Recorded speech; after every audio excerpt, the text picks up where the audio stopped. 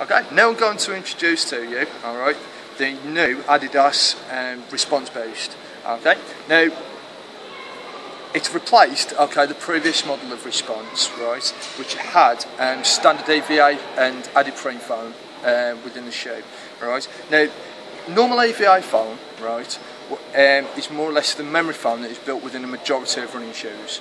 Alright, the idea behind EVA foam is that it provides cushioning and maximum comfort for when you're going out running, and also gives you the durability to enable you to run over long periods of time. Right, when EVA stops going back to its normal shape, that is when you know that that shoe is starting to wear out. Okay, so what separates Boost foam from EVA? Right, now Boost foam, right, under temperature, right, unlike EVA, alright, doesn't change, doesn't soften and doesn't harden, right, under any temperature. Right, if it's cold, it doesn't stiffen up like EVA. If it's warm, it doesn't soften under warm temperatures. Alright.